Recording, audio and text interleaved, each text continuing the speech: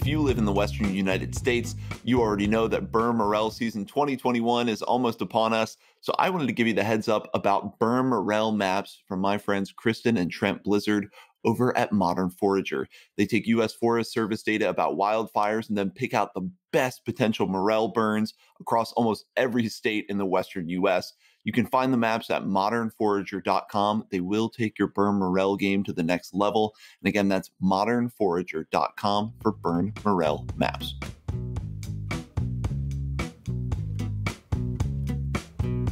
Hi there. Welcome to Mushroom Hour. Today, we have the humbling opportunity to speak with the incomparable Professor Suzanne Simard. Suzanne is a pioneer on the frontier of plant communication and intelligence. Often compared to Rachel Carson, she is hailed as a scientist who conveys complex technical ideas in a way that's both dazzling and profound. Her work has influenced millions, including filmmakers. Think of James Cameron's Avatar, and her TED Talks have been viewed by more than 10 million people worldwide. We at Mushroom Hour have had the chance to read an early copy of her first book, Finding the Mother Tree, and we have been mesmerized by how Professor Simard brings us into her world, the intimate world of trees, in which she brilliantly illuminates vital truths that trees are not simply a source of timber or pulp, but are a complicated, interdependent circle of life. That forests are social, cooperative creatures connected through underground networks full of mycorrhizal fungi, by which trees communicate their vitality and vulnerabilities and live communal lives not that different from our own. Suzanne, thank you so much for joining us on Mushroom Hour. Thank you for having me. It's my pleasure. Well, it is definitely an honor to speak with you. For any listeners, I'm assuming most are familiar with your work, but for any that aren't, you are one of the really seminal figures in bringing us this understanding of the forest network. Your 1997 article really bringing forth this concept of the wood wide web. So I think as mushroom lovers, we have a lot to thank you for in illuminating the mycelial world. Thank you. I'm, actually in those discoveries that really illuminated my world too and made me look at forests in a different way. And I'm so glad that it has inspired people and that you feel a connection to what I found. And that is what's so great about reading the book is we really get that insight into your journey. You know, as knowledgeable as you are now, you weren't born into this world with this understanding of the forest. So it's really fun to follow your path of discovery. And to kick us off, because it's also the beginning of the book, why don't you tell us a little bit about your family origins? Because I think it's really vivid and kind of explains maybe a huge part of why you are where you are today, but a little bit about the Simard family origins and how that influenced your path into forest ecology. So the Simard family, Simard, pronounced in French, emigrated from France and moved to the sort of the Gaspé Peninsula area of Eastern Canada and into Quebec and lived for a couple of generations in Cook, a little town that's a logging town in the eastern townships, and then moved across Canada in the early 1900s and settled in Saskatchewan for a little while and then moved further west. And they were actually heading to California, so they thought, and took the train, and the whole family, they arrived in a boxcar, and the boxcar doors opened, and there was a brilliant sunshine, and they went, California! And they jumped out of the boxcar and landed up to their noses in snow. they were actually in Enderby, British Columbia. So that there they basically stayed. They never actually made it to California, but they settled in the Shuswap River area that is a sort of a river that comes out of a big lake called Maple Lake.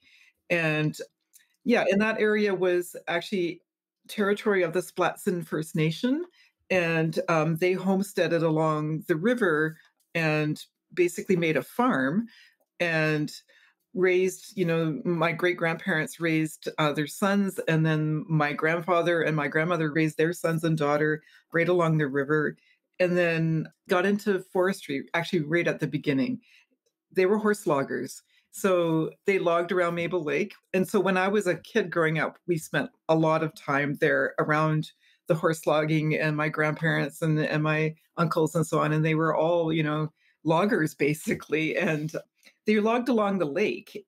And so my grandfather he built flumes, and the logs, they'd take the horses way up into the bush, cut down the trees, and then they'd shoot the logs down the flumes into the lake. And they were bundled up into booms and then boomed over to the mouth of the Shuswap River, where they kind of waited until spring runoff. And then once the water was high, they set them down to the local mills nearby. So I grew up in that environment, and wandering in the forest with my siblings and my parents and my uncles and grandparents, and to me it was just like this incredible place. I mean, it was what we knew, these old growth forests. And these are what we call the interior or the inland rainforests. And so they're like the iconic West Coast forest, but they're inland, which means that there's a little bit, the weather's more extreme. There's tons of snow in the winter. So the horse logging happened in the winter and the summer. And they were like these iconic old growth forests with cedar and hemlock and white pine and larch and Douglas fir and this beautiful mix of species. And I remember as a kid being in those forests and just this mess of beauty, all entwined and jumbled together, and trees everywhere and huge old growth trees. And that's basically where I came from, like just a kid in the forest with my siblings and family in that horse logging era. And the descriptions of hand falling and horse logging, I mean, for one, it sounds like it was pretty dangerous. You talk about people rolling on these logs down the river and them coming down the flumes and kind of crashing into the lake. It's a great story that kind of tells that history, but it also gives us this insight into how trees and the forest and this appreciation for forest ecology is in your blood, because that was something else I took away from this. Your family in those early days of timber harvesting, they may not have had the scientific elucidation and understanding of, forest diversity and healthy forest ecology that a lot of your work helped elucidate for the rest of us. But they did seem to have an understanding of that in those early practices that meant that they were being more selective in trees they picked. And they seemed to be more in tune with these concepts of forest ecology that you would later discover. Yeah, I agree. My grandfather was always made the point to say, want to have a light touch on the landscape.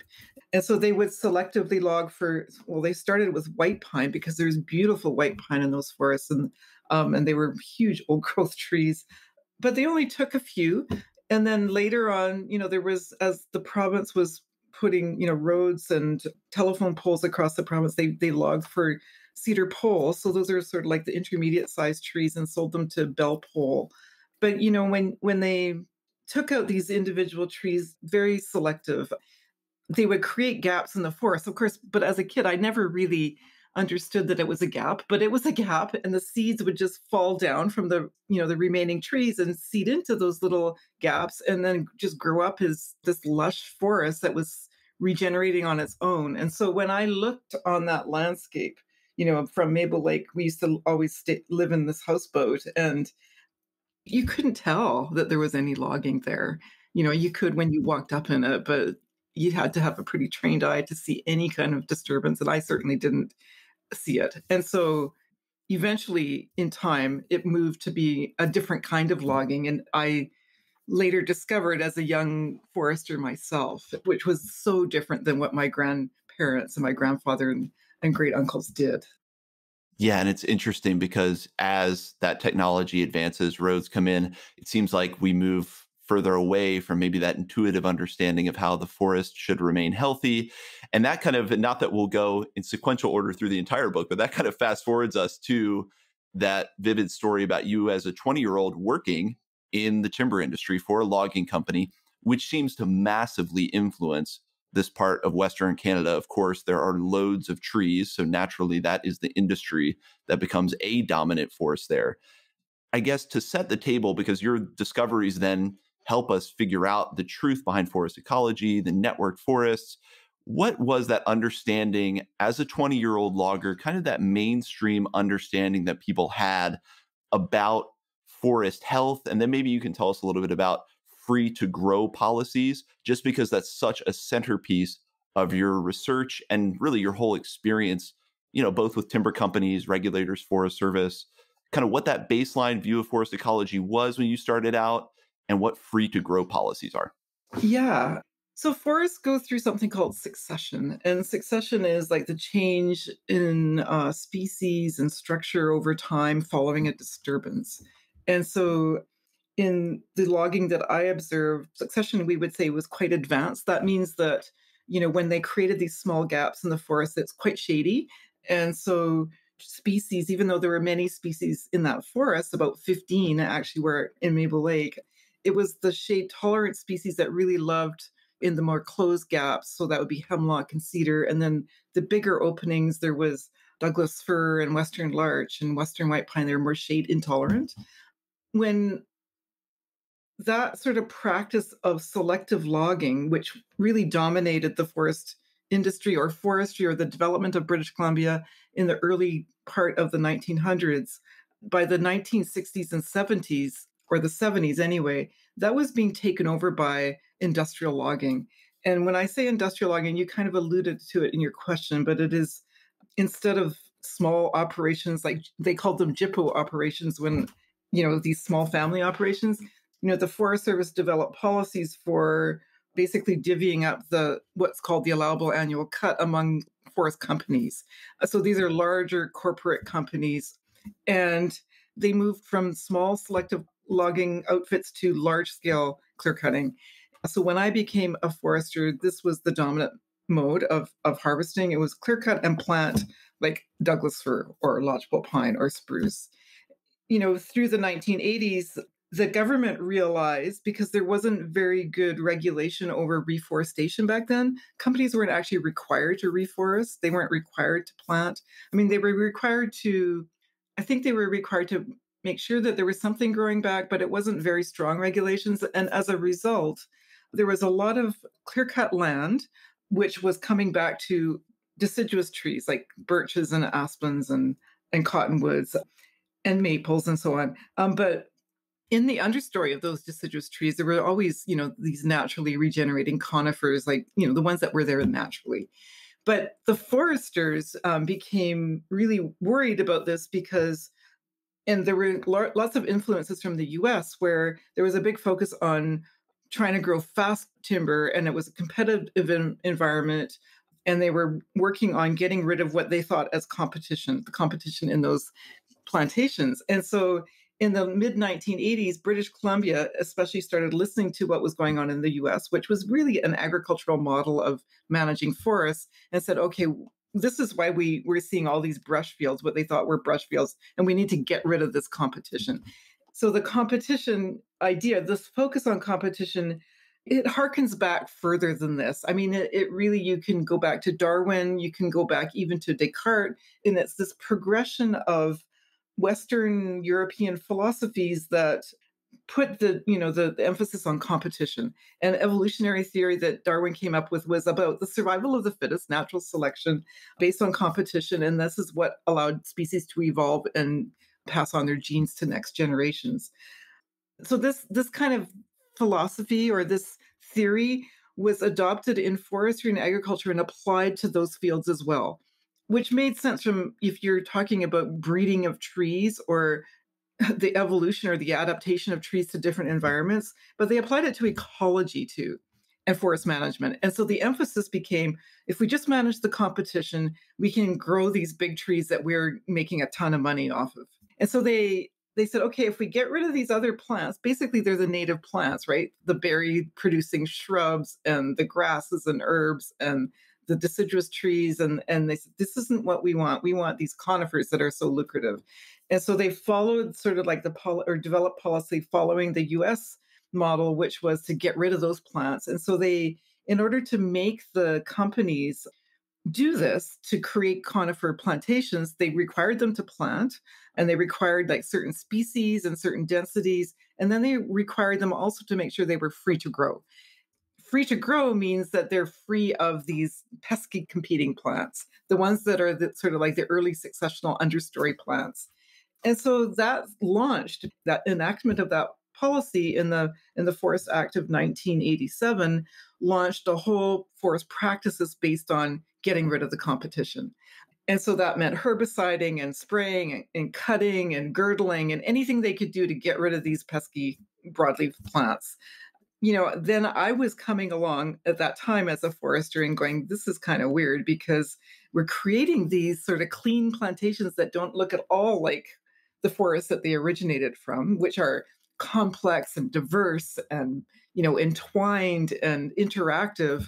And we were so focused, or they were so focused on growing these big trees free of their neighbors with the idea that it was like a pie, and that pie would get split up. We don't want to give any pieces of pie to the plants we don't want. We want all that pie to go to the conifers. Not understanding at all that, there's a lot of synergies among species, that there's natural succession, as I mentioned, that when there's a disturbance, that nature has a way of healing itself. There's certain plants that establish first, they heal the soil, and then later conifers will come in. And so I think the idea was, well, we can get rid of that first stage. We're going to go straight to conifers and make sure that pie of resources, so light, water, nutrients, is going straight into these conifers, and then we can grow these great big trees. So that's the idea behind the free to grow. And thank you for explaining that, because it is such a central theme, even in your research that subsequently is looking at these questions of mycorrhizal networks and their function. A lot of what you're aiming to do is show the deficiency or how free to grow policies aren't necessarily grounded in science. And you're trying to prove that, no, we can't get rid of everything. So it keeps coming up again and again in the book. And I remember my wife and I just looking at each other and thinking, why did they mandate this? And it does seem strange that basically the Forest Service, and I may not understand the relationships entirely, but the Forest Service should be kind of an oversight, if not governmental, kind of almost governmental objective group trying to protect the forests and keep forests healthy. But clearly they got kind of intertwined. Their goals kind of got subsumed by economic goals of timber companies, because it would seem like this kind of policy is more grounded, like you're saying, in that economic goal of we need big, tall, straight conifers versus what's actually making a forest healthy. And so, yeah, just you trying to question that policy ends up kind of making you a renegade, when really I would think that would be the function of the Forest Service the whole time. I agree. You got that right. So, I actually started working for the government, right? I was a researcher for the Ministry of Forests and Range. That's what it was called at the time. And, as a researcher, your job is to support policy, forest policy. And so, it's not that you have to necessarily agree with the policy, but ultimately they really want to know what's going to help them cut more trees, right?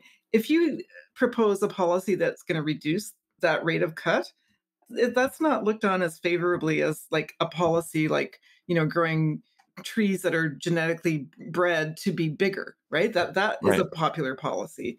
So when I was looking at these free to grow plantations and realizing that when they were weeding out, I started looking at birch especially, and started seeing that these forests were less diverse. And, most concerning to me was that they were getting diseased.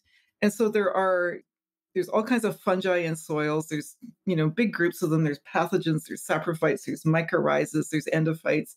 But the pathogens in particular in these more cleaned forests were really having a heyday because, it turns out that the birches and aspens were host to, for one, they weren't as vulnerable to these pathogens, but they also hosted a whole soil food web consortium that was kind of served as an antibiotic to the pathogens. So that homeostasis among the different fungal groups and species and bacteria was disrupted with the cutting out of the birches and the aspens. And so the pathogens then, without that healthy food web, really took off. They kind of took over and dominated the food web and infected the roots, and then it started spreading through the conifer plantations. And so it was like, oh, this isn't what we want. The response to this was, well, if we're getting more pathogens in our forests, well, let's just pull out the root systems that are getting infected so we can still grow these simple Douglas fir plantations. And so then they went to this huge effort and pulled the stumps out. And I was at the time saying, why don't you just keep the birches? Because they're this natural Band-Aid to to the clear cutting, that they help Right. us heal. But that wasn't supporting the free to grow policy. It certainly was not that can do attitude that we can make this forest what we want. And so, yeah, there was a ton of resistance. And of course, at that time, I was also trying to figure out what the fungi were doing in the forest. And that's what led to my PhD research. It sounds like you had an intuition that we needed, even before you discovered the fungal networks and the whole complexities of the soil food web that you ended up really pulling apart in all your subsequent research. You had an instinct.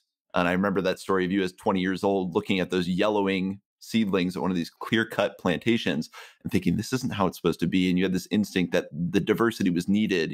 What if these other plants are needed in this system? And then you discovered the mycorrhizal fungi, and you tell a great story about picking that big pancake Suillus and then going back and researching it. So it's fun to follow someone who's explained the mycorrhizal network for so many of us, to hear about you discovering the mycorrhizal network. Now, were these ideas about the soil web and fungal populations that we all take for granted now, was that understood by certain scientists even in those early days? When you started picking up the torch and researching this, was this something that was understood and just suppressed, to make way for kind of the more economic centric goals? Or was this really kind of a frontier, entirely new area of research? I would say it depends on your perspective and how far you look back. So, after doing my work for many years, I started working with a Tsimshian fishery scientist. Her name is Dr. Teresa Ryan, and she showed me a lot of written history of the Coast Salish people, and not just the Coast Salish, but also the interior Salish people too, that talked about these underground webs of fungi and how that they were these social networks that underlay the forest, and they were so crucial, and to conserve and protect those networks. I didn't know that when I started on my research, but now, I look back and I think, of course, it's been known, and they talked about it and wrote about it, but it was ignored. Okay, so taking that into account, when I started out when I was 20, which was in 1980, a couple of years later, there was a scientist in the United Kingdom called David Reed. It's Dr. David Reed. He's Sir David Reed now. And he was doing some studies with his graduate students, and he was a mycologist, so somebody who studied fungi. And he did these cool little lab studies where he grew an individual seedling, and then he grew two seedlings together in the same pot, and he found that they actually formed a common network, a common mycelial network. And so that is of the mycorrhizal fungi, which I didn't mention that it's an obligate mutualistic association between trees and the fungi, where the seedlings or the trees fix carbon through photosynthesis and provide that food to the fungus, which the fungus then uses to grow through the soil, pick up nutrients and water, and bring them back to the plant in an exchange. That's why it's called a mutualism. They both benefit. So it turns out this mutualistic fungal network of mycorrhizas could link these seedlings together. And then to visualize this, he actually labeled one of the seedlings with radioactive carbon-14, CO2, and it photosynthesized, took it up, and then he was able to use this photographic emulsion over his root boxes to see that he could trace it going to the neighboring plant through the network. And so this he published in Nature, which is like one of the most prestigious journals in the world. I think subsequent to that, I wasn't really aware of it at that point, but during that, the 1980s, then the people in the UK started sort of playing around with this idea more and, looking at different kinds of mycorrhizas, and they're saying, yeah, I don't think this is very important, or it's not important to plants, that these networks. And so when I started my PhD in the early 1990s, 1992, I was really interested in finding out what was creating this imbalance in the soil among the fungi in the forest that was causing these pathogens to proliferate. And I learned about the work of David Reed, and I thought, it could be that when we take the birches out, we're tearing the network apart, and that this allows space for the pathogens to move in and dominate. And nobody knew at that point if these networks actually existed in forests and what they did. I then took that mantle from David Reed and that early research and said, okay, let's see if this is happening in our beautiful Western forests, which are so different than in, the moors of England.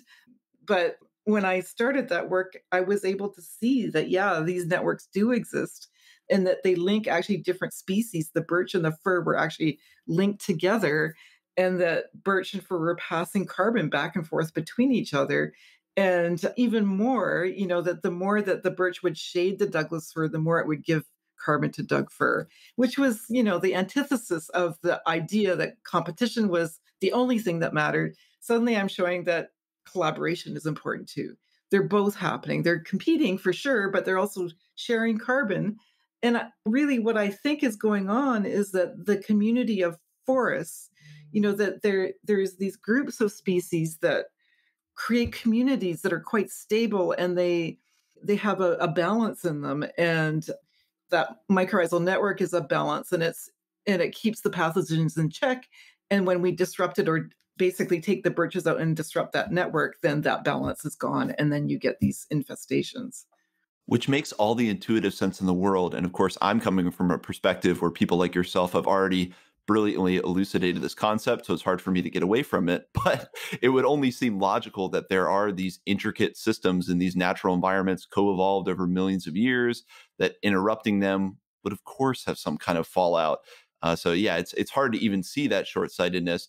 And when you first discovered these mycorrhizal fungi, did you have any inclination or instinct about just how many capacities they had in a forest? I mean, because you actually tell some stories of even earlier in your life, and it's a beautiful description about, you talk about these roots covered in these beautiful colors of different fungi.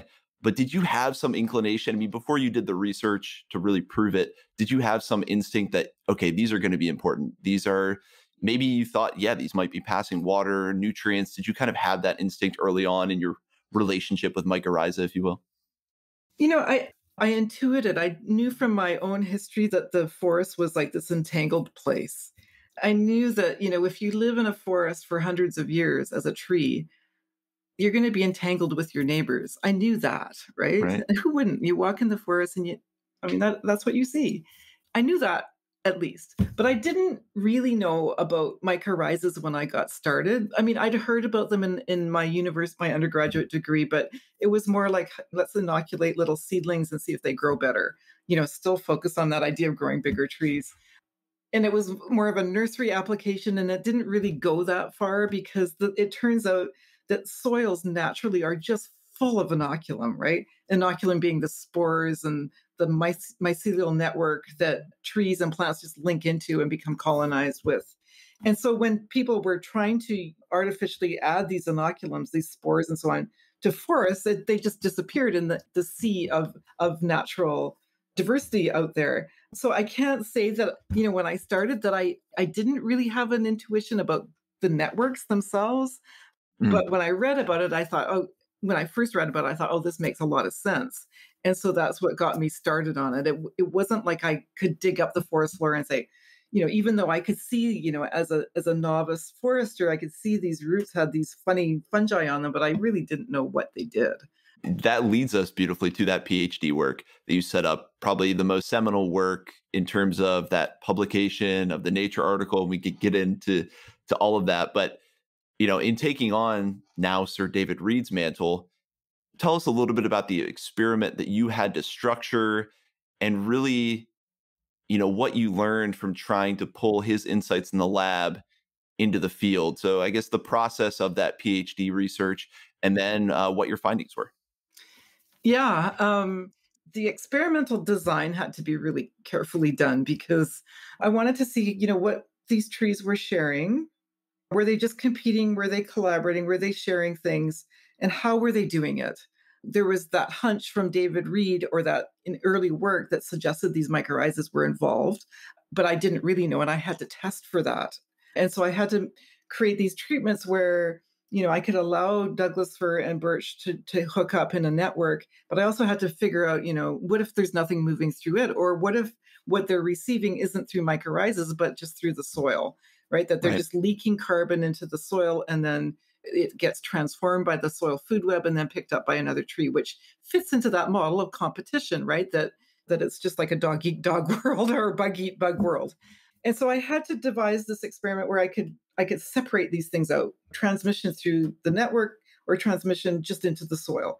And so I used another species called Western red cedar, which forms an entirely different group of mycorrhizal fungi than birch or fir. They form what's called an ectomycorrhiza, and cedar forms an arbuscular mycorrhiza. All that means is that the ectomycorrhizas are a suite of species that form a mantle on the outside of the roots. And the fungus actually doesn't go inside the cell of the cortical cells of the trees. They just wrap themselves around it. And it's through that, the cell walls and membranes of the plants and fungi, that this magical exchange occurs. But in the arbuscular mycorrhizal world, there's far fewer species. There's simpler networks, but the fungus itself actually penetrates into the cell of the tree, and then they make this little tree an arbor. That's why it's called arbuscular mycorrhiza. Right. And it's at this arbor that this exchange happens. And so that cedar couldn't link into the network of the ectomycorrhizal network of birch and fir. It was just on its own. And so I labeled my birch and fir with isotopes, and then I tried to detect how much ended up in each types of these plants. Was it in the ectomycorrhizal plants, or did it actually go over to the cedar, which would suggest it moved through the soil? And what I found is that, cedar picked up a very, very, very tiny amount compared to birch and fir, that they were actually in this really dramatic exchange with each other. And cedar was just sort of like off in its own world. And so that was really convincing evidence that this network that was linking birch and fir was the conduit through which carbon and nutrients were passing back and forth. And I have to say, at the same time, in the mid 1990s and late 1990s, I wasn't working in this area, but there were other people working on transmission of information through the air as well. So I was working on this below ground community, and Richard Carbon and his group in California were working on transmission of messages above ground, these volatile organic compounds. So we were getting a pretty sophisticated view around that time of this interaction that was like basically the plants communicating with each other through these networks and through the air as well. Well, and you do a beautiful job of telling the process of this big experiment. I believe it was your mentor at the Forest Service, Alan, that kind of brought you into things, who told you, hey, you're really going to have to understand experimental design. So we get this beautiful insight from you about learning how to structure experiments statistically, and then how to try to control for all these different variables. I mean, it kind of boggles the mind what you have to think about to set up an experiment to answer what are seemingly simple questions, ends up being a really, really complex process. So when we go through that process with you of being in the field, going through this experiment, there's interfused in there these beautiful relationships with family and people that you work with in the lab. That's one thing I love about the whole book, is it's suffused with these amazing interpersonal stories and things. And we're going through that, and then you're getting the results. What then was the reaction to the actual 1997 article explaining your work?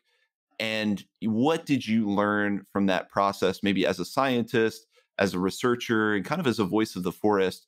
What was that like for you? Because, it wasn't necessarily received with open arms, to say the least. That's a good way to say it. It's interesting. It depended on who the audience was, how they received it. Almost like I did this research because it was meaningful to me, and I intuited that this was going to be important. But, when I went and did the work, I remember in the Forest Service, they said, why doesn't she just study growth and yield, right? Growth and yield is how big trees grow and how fast and how much volume they produced. And then they can use that information to model, how much they can cut. And I wasn't the least bit interested in that. So there was sort of like that, of course, that commodity cutting mindset in the forest. Like it was an industry, right? It was a money-making industry. This was the main economic driver in British Columbia. And so there was that resistance immediately, surrounding that I was doing this weird, odd stuff that who really cares about it. And then I think they were absolutely surprised when it got published in Nature, and they're like, well, what does that mean? I don't think a lot of them even knew what Nature was or the significance of that journal, And so it was like, oh, somebody in the Forest Service published in Nature. And so I would say for the most part, it was met with indifference at first. It was like they Hmm. didn't know what to do with it. But then as the article came out, the practitioner side, the Forest Service, they got really concerned about it when I started talking to the media, right? So when something gets published in Science or Nature, the media gets involved, and they should, so that the public understands. And so I was having interviews, and I said, I was interviewing with the Globe and Mail, in particular this one, and the reporter, and I was 9 months pregnant at that point. I was about to give birth to my daughter, and we were having this nice conversation about, having babies. And suddenly it was in the interview, and she was saying, well, what about that brushing of birch and taking out the birches? What do you think of that based on your research? And I said, well, all the good they're doing, they might as well paint rocks. And that ended up in the Globe and Mail. So the Forest Service was not happy at all that I had said this, that I wasn't supporting policy. I was actually criticizing policy in a very public way. And it wasn't like I was trying to undercut the Forest Service. I was just saying the results meant to me. And anyway, this created a great upheaval, and I got in a lot of trouble. And I was also at the same time, because I'm a very practical person, I came from this very practical background, trying to do research, understanding, well, if these things are linked together and we shouldn't be brushing out birch to throw the system out of balance, how could we manage these plantations so that they're healthy and diverse? And so I did all these, so many experiments. I mean, literally hundreds, trying to get at how do we do this? How do we actually apply forestry so we get a good, diverse community? And they were anything I did, it turned out they were starting to get skeptical about it and didn't want to Right. publish it. And ultimately, I left the Forest Service because I felt like I couldn't move forward. So there was that side. And so they tried to ignore it as best they could, or shovel it under, or get rid of me in the Forest Service. I mean, that has changed now. I mean, now they've embraced it in a lot of ways. And then there was the academic side. So when my paper came out and the academics were looking at it and saying, this is actually really disruptive to ecological theory, because there was so much emphasis on competition. And there were a few scientists like Lynn Margulis, who was out there, who was talking about the endosymbiotic theory and about collaboration and coevolution, but her work was also getting suppressed because competition reigned supreme. And so there was a great deal of resistance and skepticism, even among the academics. And I remember, getting criticized and reviews being written about my work that were poking holes in everything I did, trying to find, this was wrong or that was wrong. And I was so young, I didn't really know how to handle it, right? I didn't realize that there was like all these camps out there, and they were all these academics that were already kind of butting up against each other and trying to be the greatest. And so then I come in there, this young woman who's like out of nowhere and does this work, and they're like, well, we're not going to just change everything because of one study. And Right. interestingly enough, eventually, more and more labs started testing the idea. I moved on with my work as well. I moved to the academic environment myself and got to do many, many studies with my grad students, and just verified, over and over again what I'd found and advanced the work. Yes. So it was a rocky road at first. Definitely. It was met with skepticism. I mean, the book describes beautifully kind of that process for you, and how much of this had to do with being a woman. And we could probably do many podcasts about this, but it's something that comes up both in that academic circle, obviously with the forest timber companies, and then the Forest Service, kind of lumping those together. But, how much did being a woman play into this in terms of getting people to accept the veracity of your findings and the rigor of your research? Did that play into it? And how did that feel for you? I'm sure it played into it. Both forestry and academia, there weren't many women, especially in the academic forestry field. In fact, when I was an undergraduate, it was the first few years that they actually started letting girls into study forests. And Incredible. they were trying to get us all to go into teaching, and a bunch of us persisted.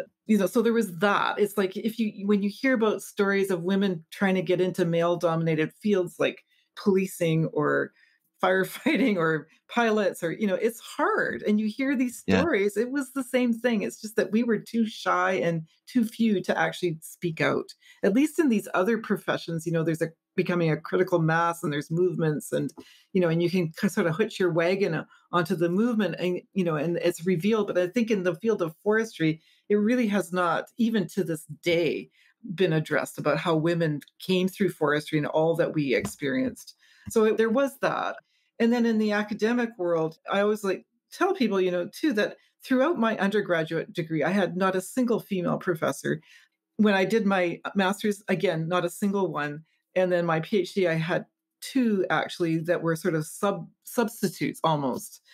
And they were, those were the first experiences I had as being mentored by a woman, and they see things differently. And so I think that the work, it's like there's ways of looking at the world, right? There's world views. And when everything is dominated by, at that time, it was like white males with European descent were dominating forestry, dominating academia. And when they looked at a system or a thing, it was through that lens, right? But there's so Right. many different lenses for looking at the world, at different epistemologies, and women have a different way of looking at the world. We are different. And so this idea of connection and communication and collaboration in forests was like the opposite of how it was being viewed at that time. And so there was this huge resistance to that. It was just like, well, that's cute, but it doesn't matter. Well, and I think it underscores, you're already going up as a scientist with information that changes the entire paradigm of how we look at a natural system. Already there's going to be a massive amount of resistance from any entrenched interest. But then to marry that with the fact that you were a woman doing this in a male-dominated field, it just shows, this incredible barrier that you had to push through to really get this information out to us. It's almost like you were doing this massive service to the rest of us to push through this current and get this truth and the scientific information out to us. And I think that really comes through in the story, and that perseverance, obviously incredibly admirable. And we have a lot to be grateful to you for. We could walk through all of your research, but that would, of course, take many, many episodes. It's all laid out beautifully in the book. You look at, relationships with birch, with alder, with mature conifer trees and their offspring. But just to highlight some of the findings from that work, I had a couple questions here just about the function of mycorrhizal networks and some of the things you discovered. Mm-hmm. And of course, in the book, you lay out the biology, the difference between arbuscular mycorrhizal and ectomycorrhizal really well. But just to highlight some of the big questions, at the baseline, why do plants share resources with each other between species? What is the advantage for plants in that model? I think that, when you look at sort of the advancement of biology and botany and, a lot of the first emphasis was on the organism, single species, and then populations of organisms, like populations of a single species. And the idea of community ecology, which is multiple species interacting together, was really a later part of ecology. It wasn't until the late 1800s that there were some ecologists in the US that started looking at communities. And so until that point, we were so focused on natural selection of a single species that the idea of how the species interact to build the health of a community was not understood at all. It was more like, well, let's look at how these they happen to be growing together, but it wasn't really understood that there was a meaningful synergy among these plants. And so, I think that a lot of the inability to look at a system like that, a complex system, arose from just the growing of the science, that it was so focused on just one species.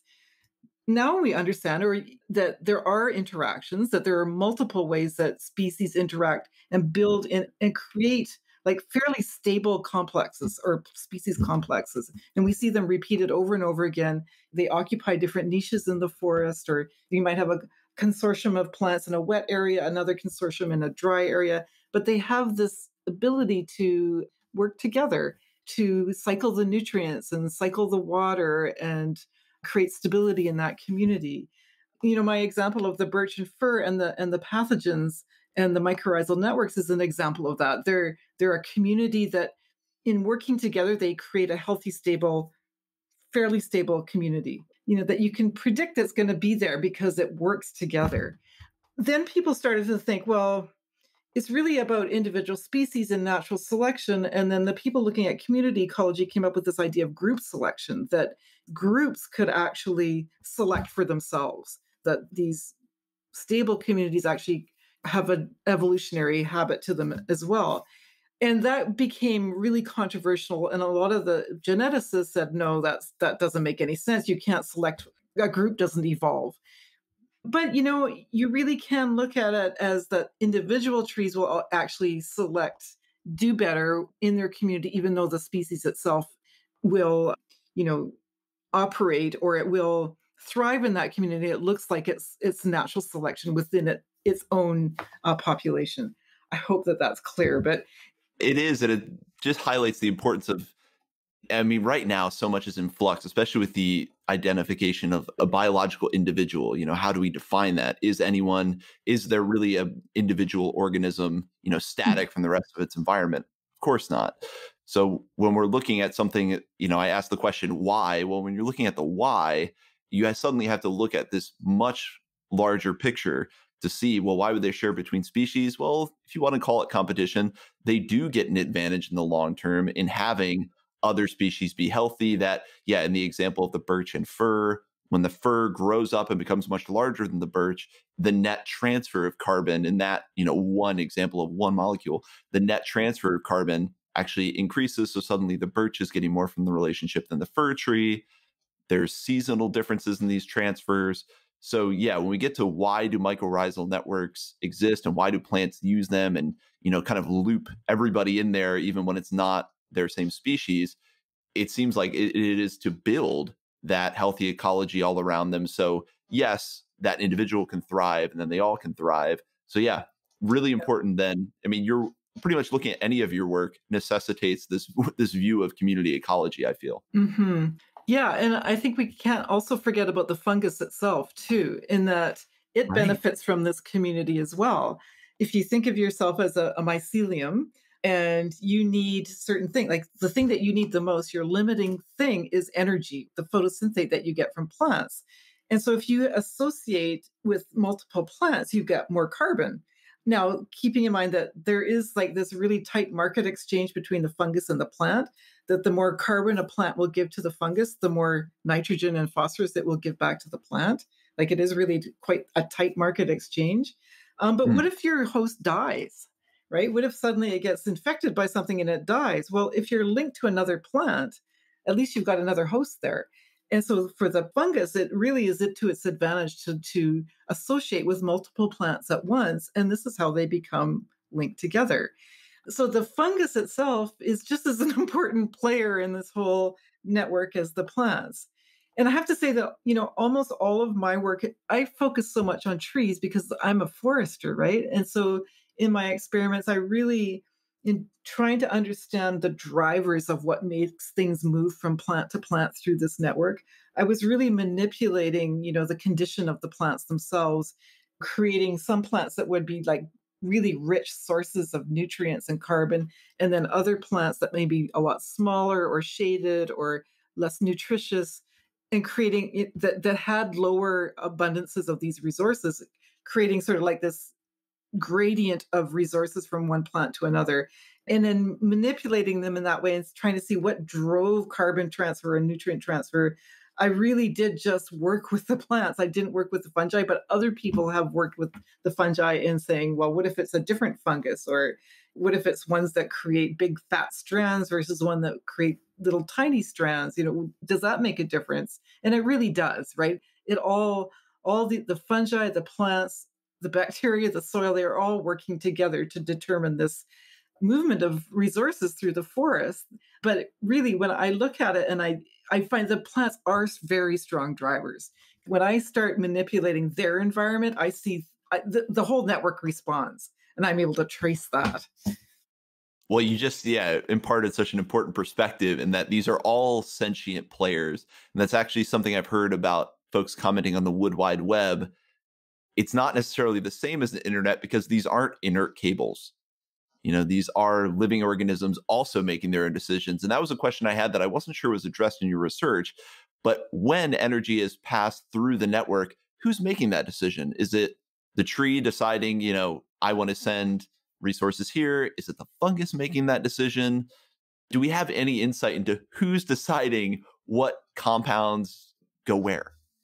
I mean, that's such an excellent question. And of course, like as I described it, I've been working a lot with the plant community trying to figure out, are they the drivers? Right. And they definitely are strong drivers, right? Their conditions, that field of conditions, that sort of contours of resource availability in the community as it changes over, from species to species of trees and so on, that shapes where things go, right? So if there's a tree in need, then the resourceful trees will shuffle off resources to it. But the fungus itself also is such an important part of it too. It's just that I haven't studied it as much.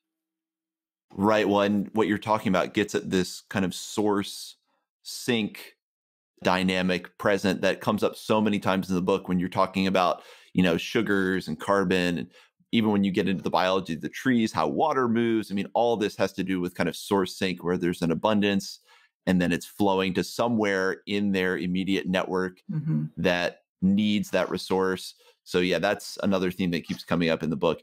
And the namesake of the book, the mother trees, what did you discover about how trees, first of all, identify their kin, and what is a mother tree? That's such a great question. So, these series of experiments I'd done for like 2 decades, in trying to understand the functionality of the network, like how things are moving from between species within a species.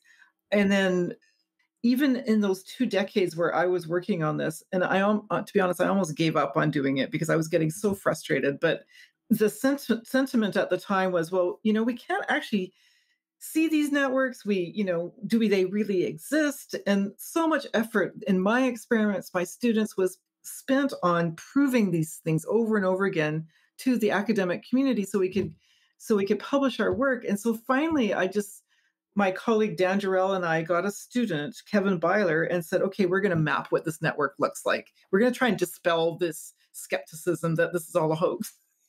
Right. So Kevin Byler did his PhD, and he basically went into 6 forests of Douglas fir. And I was really interested in just Douglas fir because it's so much simpler to look at one species when you're trying to map something. And below ground, because you couldn't see it, how difficult is that? And so if we had multiple species of trees with thousands of species of fungi, it would just be like this huge task. Right. And so we just focused on Douglas fir. They were uneven age stands, meaning that there were old trees and then intermediate trees and young trees, like a whole range of ages. And I thought if we could show a network here, then we can start to understand maybe the dynamics of that forest. Like, why is it self-regenerating under its own canopy? Like, how do these seedlings survive in the deep shade when they're not getting enough light to support themselves through photosynthesis? And so we had this simple system of just Doug fir, uneven age. They were natural forests. And then we studied one fungus, or two sister species of one fungus called Rhizopogon vinicolor and vesiculosus. And there had already been quite a bit of work done on developing what are called microsatellites of the fungi for that species, which when you have those microsatellites figured out, you can actually identify individual fungi, not just the species, which requires the whole DNA sequence, but you could look at these little microsatellites or little tiny short base pair sequences and say, is this individual fungus on this tree is the same as on this tree over here, and so therefore they're linked together. And that's basically how we did that, is using these microsatellites. And so there had been work done by Annette Kretzer already on developing these for Rhizopogon. Others had developed it for Douglas fir. And so we were able to map all the individual trees and all the individual fungi and reconstruct this map and show how Douglas fir trees were all connected. And what emerged out of that map was that these big old trees were the most highly connected. And that makes sense, even from a pure physical point of view, because they have huge root systems, right? They've got many roots going everywhere. And they're long, they're about as long as they are tall, whereas a smaller tree has got fewer potential connections. And so those big old trees were the hubs of the forest. And in complex systems theory, or when they make network maps, like neural networks, and this was a neural network map, right? Like Yeah, that analogy stands out. Yeah, it's like a brain. It's a neural network. Yeah. Yeah, where you've got big hubs and then little nodes and then linkages like neurotransmitters between them and emerge like these complex networks have these same properties where you have a few highly connected nodes. So these are the big old trees and a lot of little nodes that are not as highly connected. Those are the smaller and smaller trees. And so then we thought, okay, there's these big trees. In graph theory, they called them hubs. And so then we started doing a bunch of experiments around these big old trees, like growing seeds around them where they were connected to them and not connected to them at different distances away, shading them, like all kinds of stuff.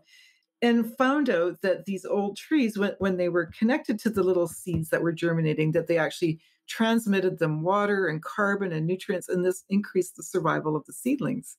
And so the trees, these old trees, were actually nurturing the young seedlings. That idea of mothering sort of came from those experiments. But also, the next question was, which would be obvious, I think, to anybody, would be, well, do those old trees actually recognize which ones are their own seedlings? Right. That field is called kin recognition or kin selection, which is strong in the field of animal biology or human biology, but hadn't been looked at that much or very little in plants. And so we got together with one of those main researchers, Susan Dudley at McMaster University, and did these experiments with my grad students and her, and had, seed from a tree versus stranger seeds. And we found out from other trees that those old trees could actually recognize their own seeds, their own kin, and send them more resources and reduce their competitiveness of their own root systems to allow to create elbow room for their own seed. And so that idea of kin recognition, now we understand that happens in conifers. And so that even gave more impetus for us to call them mother trees. That's where that term comes from. It's such a powerful description, and just thinking of things in that way makes you see the forest entirely differently. Suddenly, if everyone really understood this, especially that they're able to recognize their own seedlings, and I mean, it implies a sentience that you would think would make immediately everyone outlaw the cutting down of, mature trees, because they are such central parts at nurturing the rest of the forest. And I guess with powerful insights like these, has the Forest Service, policymakers, and then maybe actual companies, have you seen any updates or shifts in practices based upon this powerful information? There's a slow moving towards it. It's not fast enough, but there's slowly a recognition that this is important. It hasn't changed practices in the field, so we're still clear cutting. We still target those big old trees because they're lucrative. And the dominant paradigm in British Columbia is clear cut and plant trees. And so not leaving any of the old trees, or if they do, they often leave the crappy ones or the ones on a rocky outcrop or in a swamp. Or it's not the idea that you're going to selectively leave the best, right? The best Right. to provide genes for creating even, more robust trees for the future. Instead, we leave the crappy trees. I shouldn't say crappy, but they're not as the big old trees lived a long, long time and been through multiple climate changes and, have got a rich suite of species, even fungal species that are old growth fungal species. There's a whole suites of birds and lichens and mosses and amphibians and so on associated with these old trees. And yet we still don't try to save them. I have started a project called the Mother Tree Project, where we're comparing the standard clear cutting, which dominates the British Columbia and Western Canada, with selective cutting, where we leave individual mother trees or small patches of them and larger patches and compare that to an uncut forest. And we find that there are so many benefits of leaving old trees. Not to mention the genetic capital that's there, the legacy of past generations, but that leaving old trees actually reduces the amount of carbon that gets volatilized back to the atmosphere when we harvest. We keep more in the ground, we keep more in the forest, the biodiversity is higher. There's so many benefits to it. And yet, until we actually change how we approach forests, which right now is that it's a commodity, it's to generate financial wealth for a few people. not, and it's not as distributed as equitably as it should be, and so there's this exploitation still going on, and I have to say, like in British Columbia, when I was a kid, it was a province of old growth. Now it's a province of clear cuts, and there's no real end in sight. The cut has not been brought down, and if we're going to do any kind of selection cutting where we leave old trees, you got to at the same time bring the cut down, because we got to leave more on the landscape.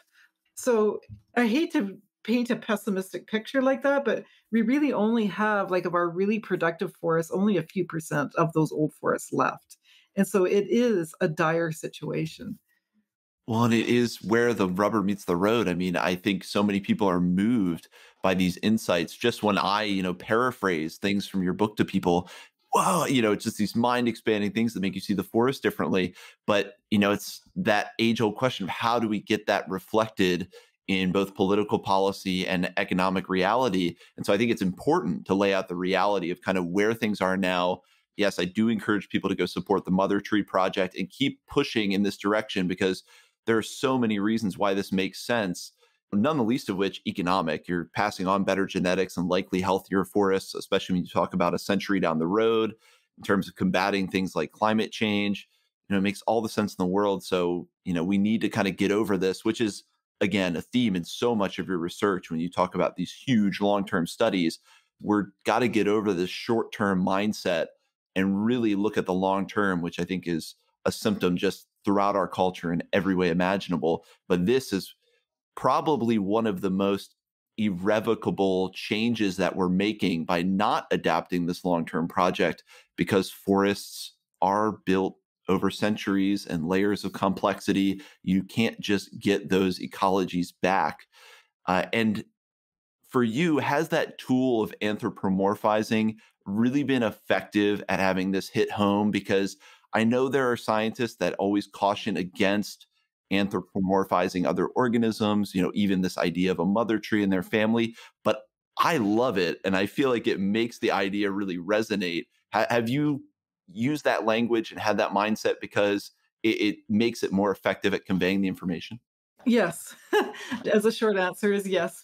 You know, when you're trained as a scientist, you're told never to do that, that is like taboo. Don't put yourself in your research. Don't, we are separate from nature, that we're just objective observers, and we're clinical, and we're just going to dissect this thing, this reductionist science. And don't call it something that's not using these clinical terms. Don't put yourself in it. And to me, well, I mean, I've spent decades not being listened to, because who cares if a tree is interacting with another tree? But when you say that they're nurturing each other and communicating, we start to relate to it more. And when we can relate to these creatures as though they're equal to us, instead of us feeling like we're superior and have to be dominant over them, we start to put ourselves in their shoes and seeing ourselves in these trees. And when we do that, because we're so, as a species, we're pretty arrogant, and we think we are fairly self-centered. But when we do have this capacity for compassion and empathy and to relate to things, which is our beauty too. And so I wanted people to relate to the work, and it took a long time to come up with, to actually come to terms myself with using words like this. But you know what? Like, it's needed. The other thing I want to say is that I don't think that we should see ourselves as separate from nature. We are one. We are in all of this together. We have one earth. We're all here with the trees and the frogs and the whales, and we've got to coexist. And we are built that way, to have synergies and to create a beautiful biosphere that is balanced.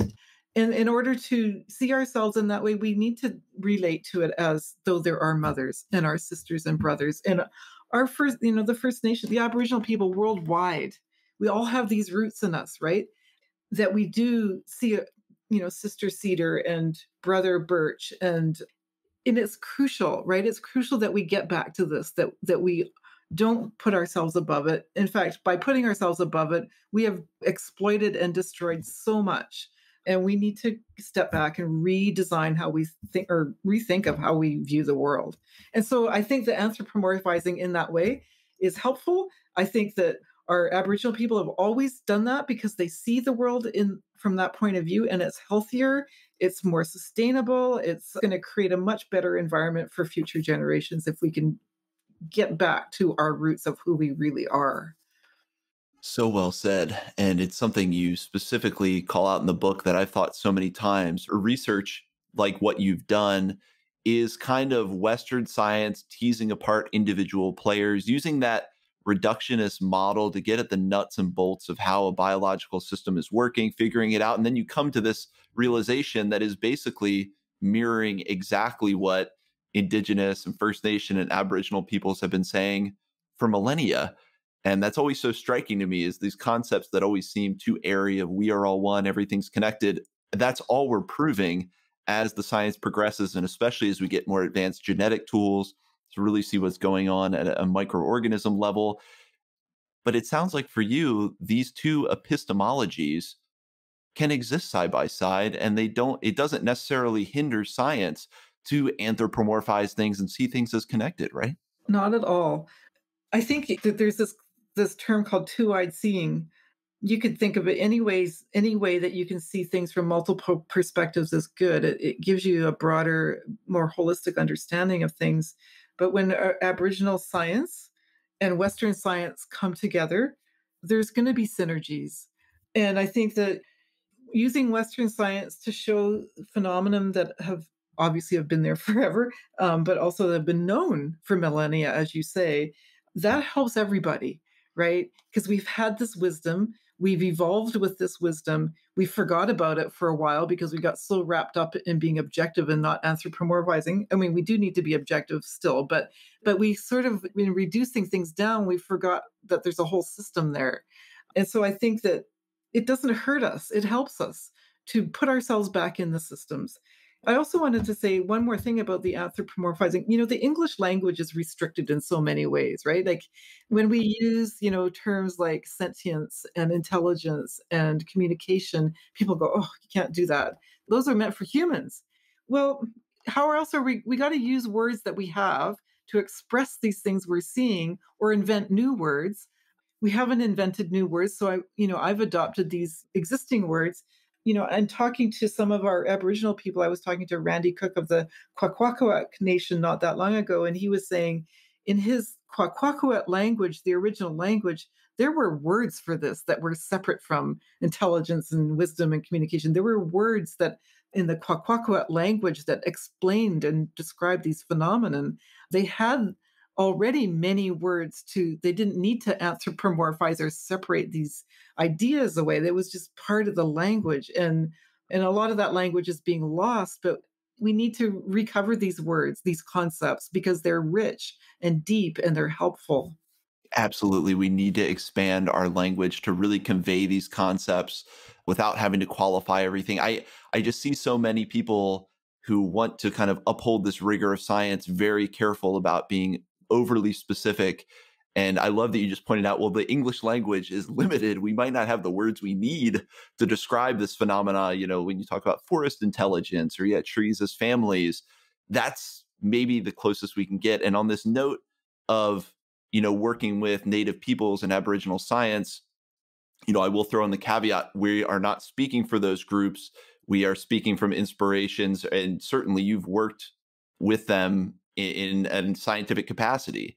And they are populations that are still here that can still impart these insights. There is still a living Aboriginal indigenous tradition that needs to be integrated into our culture, because we all know all of the ills caused by overcommodification and industrialization, much of which this modernism birthed out of Western European culture. We know that needs to scale back. And luckily, there are still living cultures that can give us this other perspective to build in. Mm-hmm. And some work that you do that I think highlights that at the end of the book is this work with salmon. Tell us a little bit about the work with salmon nitrogen. Obviously, we don't have to get into all of it, but what's the work you're doing with how even salmon connects to the health of the forest? Yeah, I mean, the forest and the ocean are connected. We've talked about connection. Everything is linked. That is another place where we think that we traditionally have seen them as there's water and there's forests and plants, and they don't ne'er shall the two meet, except in the estuaries and intertidal zones. But there is another vector, which is the salmon. And the salmon are migratory species. They live most of their life out in the ocean, but they migrate back to their natal streams to spawn and lay their eggs and die. And so in that way, they're a vector, or they can take the ocean back to the land and the land back to the ocean. And so when salmon are out in the ocean, they're eating plankton and different prey. And as they do that, they accumulate a heavy isotope of nitrogen.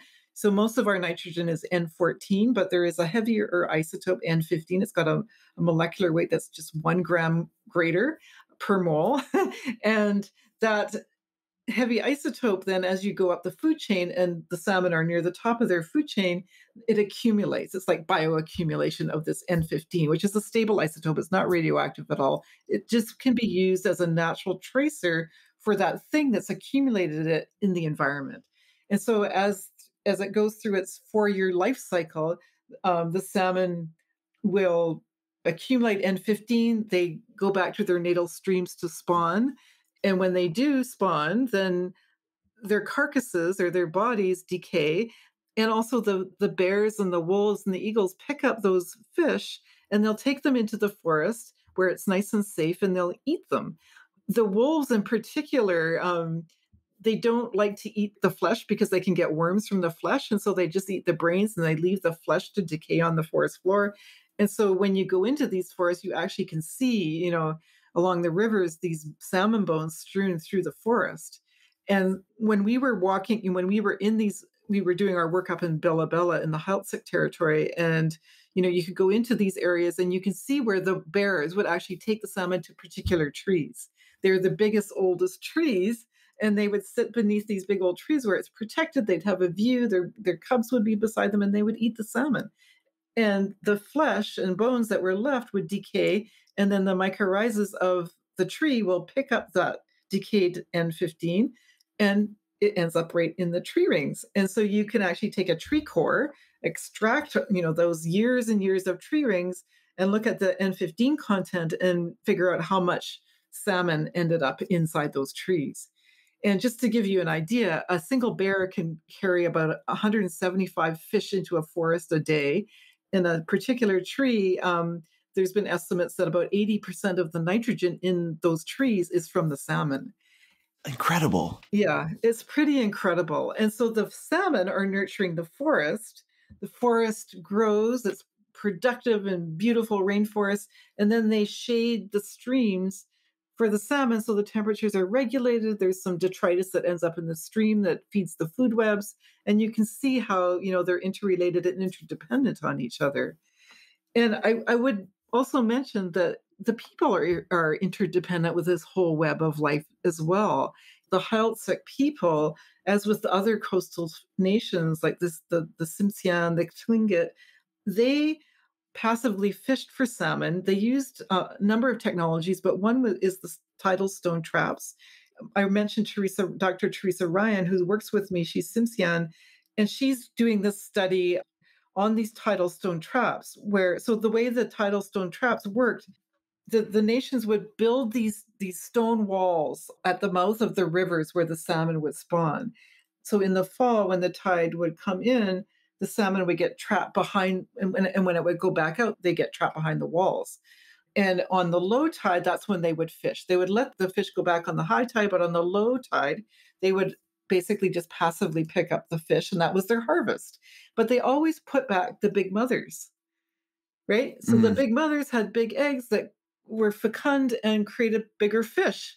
And so in so doing and being attuned to the populations of the fish, they were actually able to enhance the populations of salmon. And then when colonization happened and the Department of Fisheries and Oceans took over the fisheries, they prohibited the nations from using those tidal stone traps, and they took over the harvest. Well, we know what's happened since then. They basically take everything. They take the big mothers and the little fish, and so our populations of salmon have crashed for overfishing, poor technologies, loss of habitat, a whole host of reasons. But that is an example of this intertwining, but also how we can learn from Aboriginal knowledge about managing these these incredible resources. The wealth that nature has provided us that we have exploited to the point of collapse. We need to get back to these more intelligent ways of managing resources.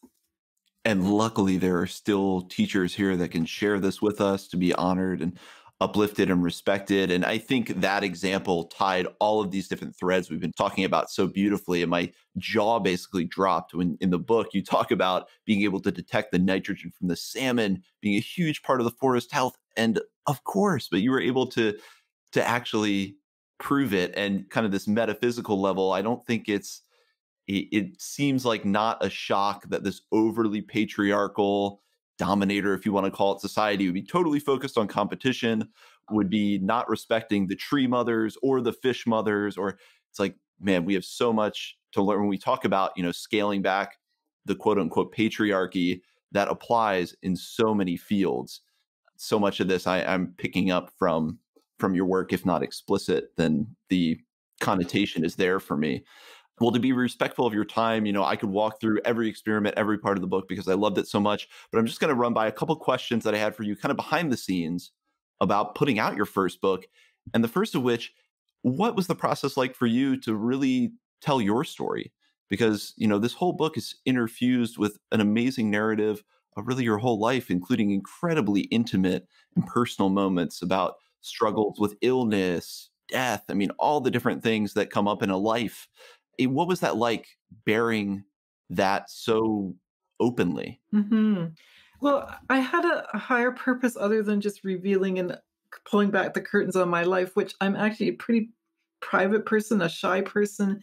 My family is like, oh my goodness, we written all this stuff in the book, and everybody's like kind of a little worried about it. But what I wanted to accomplish with this is to show that science is a very much a human endeavor. It's not to be feared. I wanted to pull back the veil and say, you know what, we're humans doing this science and we do it from our hearts. We do it from our experience. I would never have asked the questions I had asked if I hadn't had that history of growing up in the forest, being around my ancestors who were horse loggers, being a woman and bringing my perspective to it, being able to interact with our first peoples and bringing that perspective. Like, I just really wanted to show that it's not something that just gets picked off like money off of a tree, right? It grows out of us as Mm. people. We ask questions that are important to us, and our history, our intuition matters. It's not just like rote clinical test the next hypothesis and then the next one. It really is a place of meaning, and we're passionate about it. And yeah, I just wanted to dispel that myth. And I also, I know a lot of people are starting to write about these findings as well, and I think that's great. I think, the more people that know, the better and appreciate it. But I also wanted to tell the real story of where it came from. It's not just like a couple of pages in a book; it's a whole lifetime of work. Absolutely. And there are some beautiful points in the book where there'll be some powerful personal event, and you can see the line of scientific inquiry birthed immediately out of that. It's almost like it's either a powerful event or a bear chase or something is needed to birth new scientific lines of inquiry or insight, because the book does such a beautiful job of pairing the two together. And then I guess you've kind of spoken to it there, but what do you hope people take away from reading the book? It is your first book, despite having publications everywhere, given talks, your knowledge has pervaded everyone's life in one way or another through film, everything. But what is this first book to you, and what do you hope people take away from reading it? I guess I want people to reconnect with the forest and with nature. That's my ultimate goal. My what drives me, right? What drives me is I have children. I want them to have a good life. I want all children to have a good life. I don't want to see suffering. I think that, we're in a, environmental crisis. We need to resolve this. We need to solve the climate change crisis. We need to and give hope for future generations. Our First Nations talk about 7 generations, that we have a responsibility to the next 7 generations and the past 7 generations. And I feel that weight of that responsibility. So I'm hoping that the book will invite people back to their roots, invite them back into the forest, see it as a place of of rebirth and origin and wealth and life-giving, not something to be ignored and exploited and thinking that it's all okay. Like we it's not okay. We all have to get engaged. We all have to do our part, and we need to do it for our children and for all the creatures in the world and ourselves as well. So that was my goal. Yeah, and also to try to dispel the distrust around science and show that it really is a place of passion and that it comes from a very meaningful place. Yes, you definitely humanize the scientific process and the stories of doing the experiments. I mean, it all feels very human and relatable and not kind of in an ivory tower or anything like that. Definitely think that comes through. And then my final piece here, it sounded like at the end of the book that your eldest daughter may be picking up the torch. Is that the case? And what does that feel like for you to not only pass on this knowledge through all the work you've shared with people unrelated to you, but how does that feel to have someone in your own family picking up and carrying forward this work? It's really cool. I actually have two daughters, Hannah and Nava, and Hannah's 23 and Nava's 21, and they both are studying forests now. And of course, I followed in my uncles and my grandfathers and great grandfathers' footsteps. And so it continues on through the line of people engaged in forests. My nephew is also starting to look at, soil carbon. And yeah, it's really, really great.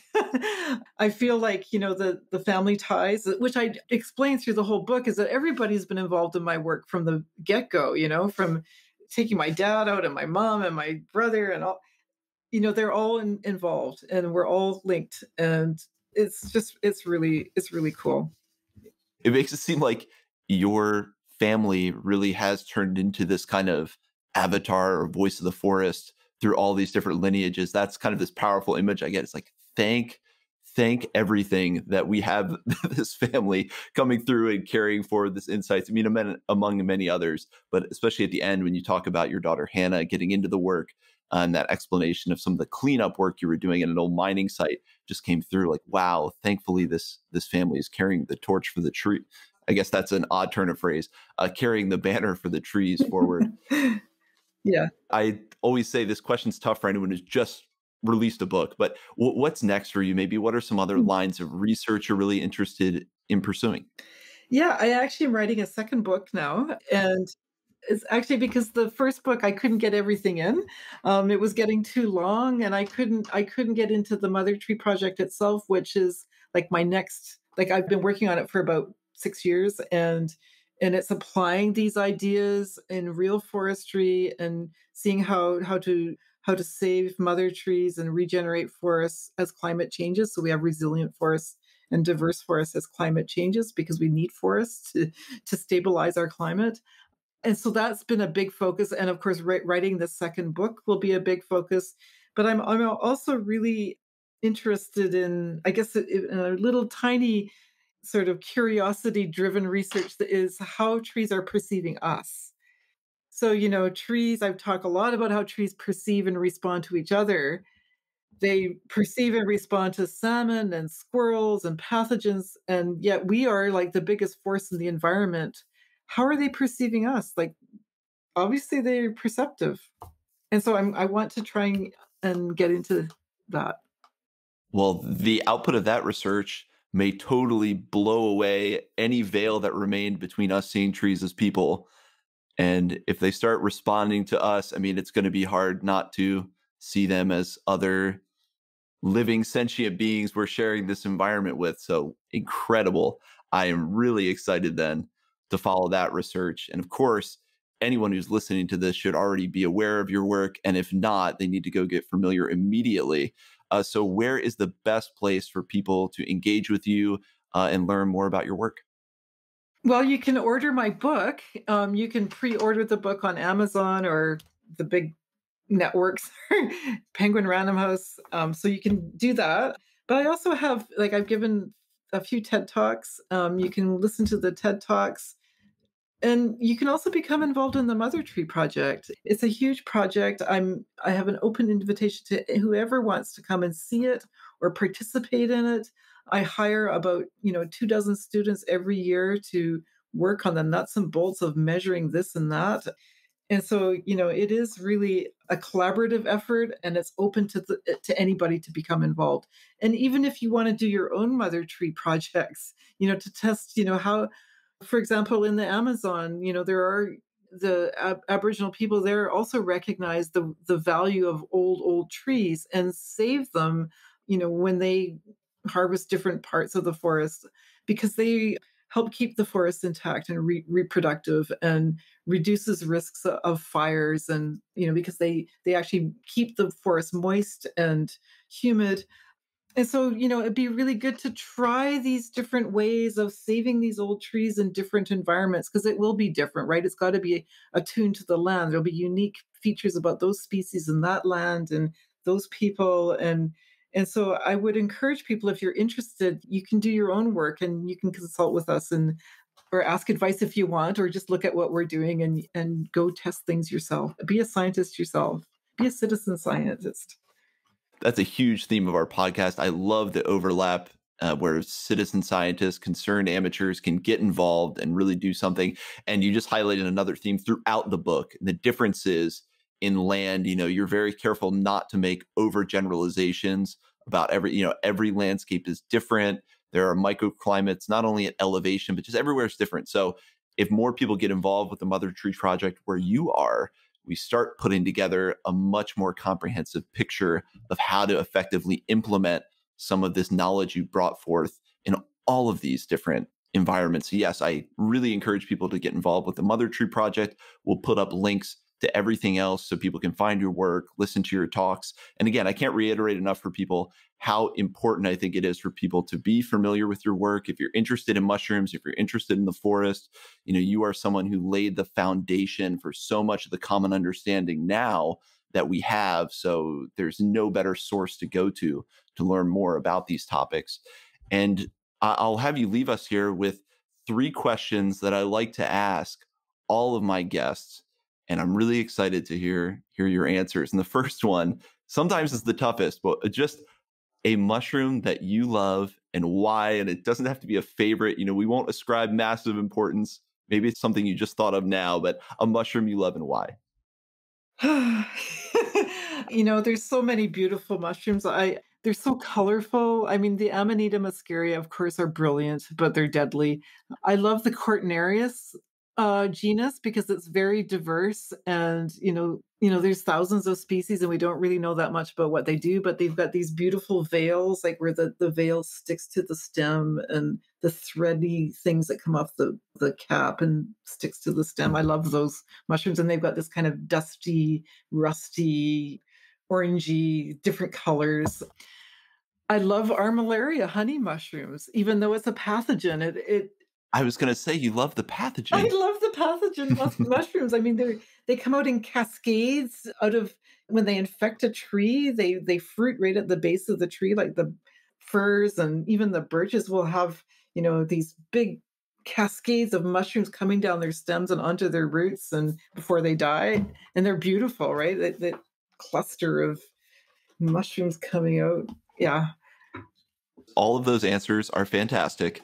And especially, you highlight Cortinarius. I think that's one that is a pretty significant mycorrhizal role player, even though we don't fully understand all of its function yet, right? Mm-hmm. Even the armillaria can form mycorrhizas on some species. Like, it's not always a pathogen. It can actually form a mycorrhiza on some of the little understory species. So it's very flexible. It can be a saprophyte, a pathogen, or a mycorrhizal fungus, which is incredible. It's so flexible. Of course, you leave us pepper in just like a mind-blowing thing right there. The fact that this pathogenic fungi can form mycorrhizal relationships. Yeah. And that's a whole other area in terms of the flexibility. And you talk about that in the book, the flexibility of these species. They don't necessarily fit one mold. And I'm always thinking, are basically every capacity we see in fungi available to some extent in the genetics, if they have to, and they just evolve and select based on their environment over time. Yeah. So a whole nother rabbit hole to go down for people. And then a big, broad question. And as someone who is so intimately involved with the trees, what has this relationship you've developed with fungi and mushrooms given to you? What has understanding and learning about these organisms brought to your life? And that could be, anything spiritual, scientific perspective, whatever it is. But just what has that relationship given to you? Well, when you start noticing things in the forest, like mushrooms or slugs or lichens, whatever you're going to be looking at, it gives you such a perspective into the forest. It brings you into the details of it. I think a novice forest person or hiker will walk through the forest and it's like a lot of green, right? And there's trees and there might be some plants, but there's not a lot of you know so you can just walk by things and it's a green blur, but when you can actually see and understand and certain things like, oh, that's a honey mushroom, or that's a pancake mushroom, or that's an amanita, you actually start to understand it more, right? Your curiosity gets you to dive into something deeper. And I guess the world of mushrooms has helped me do that, is looking at the small things, these small beautiful things, and then understanding that what you see is just like the tip of this huge iceberg of activity below ground, and it's beautiful constellation of activity, and realizing those tiny things are really actually super super important. The things that we can't see below the surface are like basically driving so much of what gives us life, and even what we can't see, we can't take it for granted. And then also, I wanted to say too, I study these mycorrhizal networks, but lots of things form networks and linkages in forests. I mentioned about the above ground communication of trees. There's also like even birds, like they create webs as well. So they have what's called nest webs where they share each other's nests, where a primary cavity nester will create a cavity in a tree, and it will eventually vacate that tree and make room for a bigger bird, which as it decays, will vacate it eventually, and another bigger, maybe a bear will move in that. And so that they form an interspecies web in the forest. And it's connected to the mycorrhizal network as well. Like they're linked together too, in that the birds will disperse seeds or they'll disperse spores. And the fungus will provide some food for the beetles that kill the tree that create, the decay that the birds can then create their nests in. And so I want to emphasize that, I study mycorrhizal networks, but there are so many different kinds of linkages in forests. The mycorrhizal network are a nice metaphor for the other ones because we can physically understand them, whereas these other ones Right. are less visible and concrete, but they nevertheless are still relationships and connections in forests. So it's given me that, I think it's helped give me that perspective. Powerful symbols to illustrate just the overlapping complex networks ever present in every forest ecosystem. I think for so many of us, it does open that concept up of this idea of a network because it physically represents it. That's beautiful. And then this final question, again, pretty general, but just, well, what is your greatest aspiration or hope for the future of humans developing a more intimate relationship with fungi? And, I could broaden this and just say developing a more intimate relationship with the forest. What do you hope that does or positively affects human culture and human society?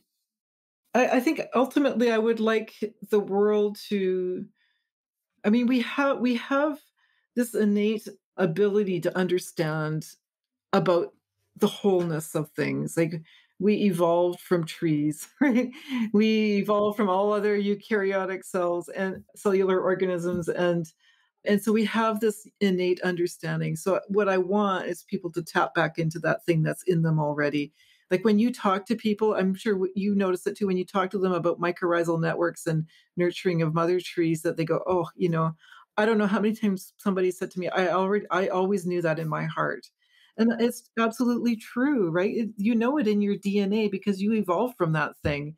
And so my hope is that people will get back to that basic understanding that we all have, and honor it and respect it, and then convey that respect back to our natural environment, because that is really, our life sustaining systems, and create a better world for all people, all diversity of creatures, our children, all multiple generations coming up. That's my hope.